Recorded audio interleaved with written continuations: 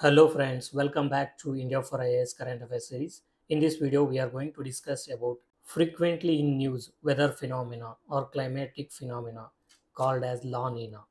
So this topic, it falls under GS1 paper of UPSC, that is geography part. Within geography, it falls under climatology.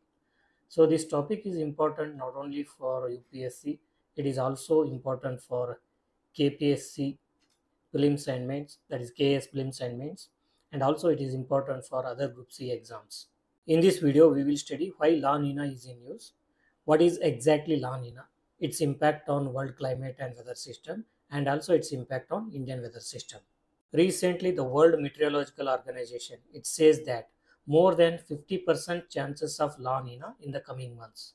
So the World Meteorological Organization, it said that in the coming months, ಬರುವ ತಿಂಗಳುಗಳಲ್ಲಿ there is a chances of more than 50% chances of La Nina weather phenomena is going to happen. World Meteorological Organization ಹೇಳೋ ಪ್ರಕಾರ there is more than 50% chances of La Nina happening in the coming months. So according to the World Meteorological Organization prediction, so there is a forecast of more than 50% probability of La Nina happening in the next 3 months. So ಮುಂದೆ ಬರುವ 3 ತಿಂಗಳುಗಳಲ್ಲಿ ಲಾ Niña ಆಗುವ ಎಲ್ಲ ಸಾಧ್ಯತೆಗಳು 50% chances ಇದೆ ಅಂತ world meteorological organisation ಹೇಳ್ತಾ ಇದೆ. So this prediction is for the month of December 2024 till February 2025. ಈ 3 ತಿಂಗಳಿಗೆ ಈ ಪ್ರಿಡಿಕ್ಷನ್ ಮಾಡಲಾಗಿದೆ. ಸೊ ಇನ್ನು ಇಂಟೆನ್ಸಿಟಿ ಮತ್ತು ಡ್ಯೂರೇಷನ್ ನೋಡೋದಾದ್ರೆ, ಈ ಲಾ ನಿನಾ ಫಿನಾಮಿನಾ ಇಂಟೆನ್ಸಿಟಿ ಮತ್ತು ಡ್ಯೂರೇಷನ್ ನೋಡೋದಾದ್ರೆ, it will be a week and short lived law Niña event. So it has a minimal cooling effects, and it will have a limited influence on global climatic systems. So this is what the prediction about La Nina. Now we will study in detail about what is La Nina. So La Nina, its literal meaning is the little girl. So it is in Spanish, La Nina means the little girl. It is also called as a cold event. La Nina, climatically, it is the reverse of the El Nino phenomena. So we will discuss what is El Nino in the upcoming slides. Coming to the nature of La Nina, the sea surface temperature is below average in the eastern central equatorial Pacific. So eastern central equatorial Pacific ocean ಅಲ್ಲಿ ಏನಿರುತ್ತೆ, sea surface temperature below average ಇರುತ್ತೆ. And this sea surface temperature, it decreases by more than 0.9 degree Fahrenheit for at least 5 successive 3-month periods.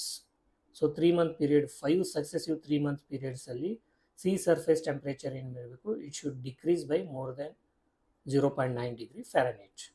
So coming to the conditions that are required for the formation of La Nina phenomena, the sea surface temperature in the eastern and central Pacific Ocean should be below average in the tropical belt. So this is a tropical region.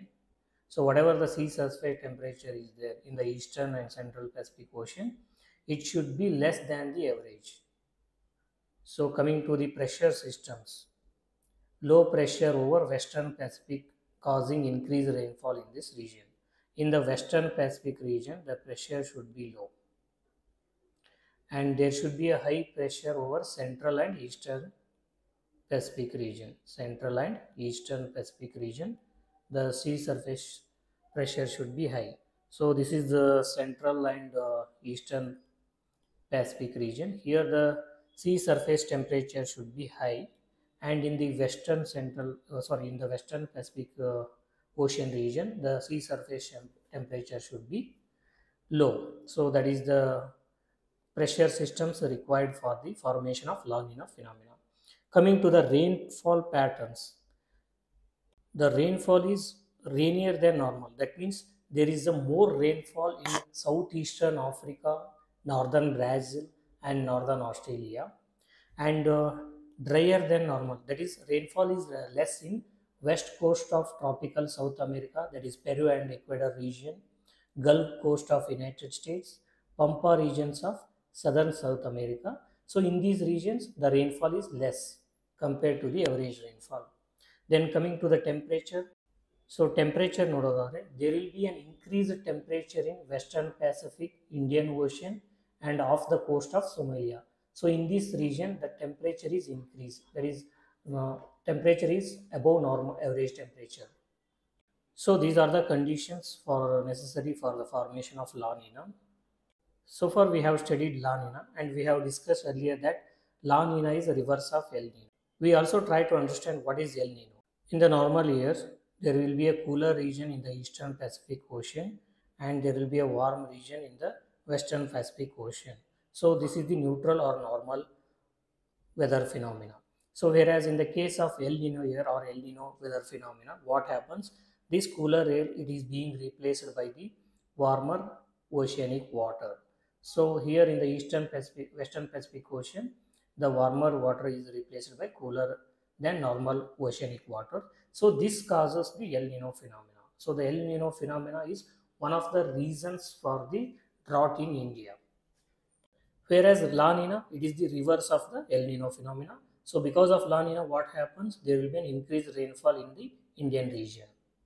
So in the normal years or in the neutral phase, there will be an upwelling of the cold water off the coast of Peru. So here upwelling will be happening. So whereas in the case of El Nino year, the upwelling of the cold water, it is being suppressed by the warm oceanic water. So this causes heavy rainfall off the coast of Peru in South America. So coming to the pressure systems, during neutral year, it will be high pressure region and it will be a low pressure region. Whereas in the case of El Nino year, this region is low pressure region and this is high pressure region. So because of that, there is a changes in the pressure system and temperature system. So this alters the rainfall system all over the world. Now we will discuss the impact of La Nina. So the impact of La Nina in European countries.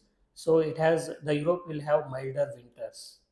Instead of harsh winters, Europe will have milder winters. So that is the effect of La Nina in European countries. So in the northern Europe, it will have milder winters, the same in northern Europe also. And southern and western Europe, it will have a colder winters with snow in the Mediterranean region. So this is the impact of the La Nina in Europe. That is in northern Europe, it will have milder winters, and in southern and western Europe, the winters are colder with snow in the Mediterranean region. So this is the impact of La Nina in European countries. So coming to the impact of La Nina in North America. So there will be an equatorial winds. That the equatorial winds, they are strengthened, especially in the Pacific region. And the La Nina condition is favorable for the formation of hurricanes in Caribbean and Central Atlantic region. And there is also greater frequency of tornadoes in the United States of America. So this is the impact of La Nina in the North America. So it is entirely reverse of what is happening in European region. So coming to the impact of La Nina in South America.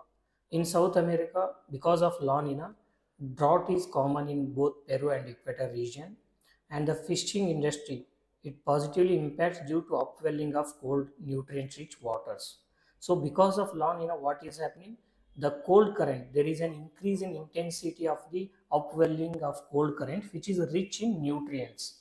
This favors the growth of phytoplanktons, which in turn favors the growth of fishes. So this is good for fishing industry. Whereas the El Nino phenomena, that is not good for fishing industry. Why? Because in El Nino phenomena, what happens? There will be a suppression of the upwelling of cold waters in El Nino. Whereas in case of La Nina, there is an increase of the upwelling of cold nutrient-rich waters. That favors the fishing industry. Then coming to the impact of La Nina in Western Pacific region, there will be heavy floods in Australia, and also there is an increased risk of landfall events in Asia and China. Landfall events means the increased risk of tropical cyclones.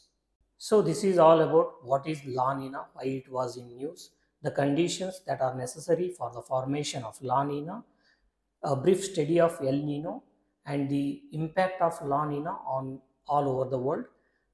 So based on the topic that we have discussed so far, that is the phenomenon of La Nina. So here we have provided one prelims practice question.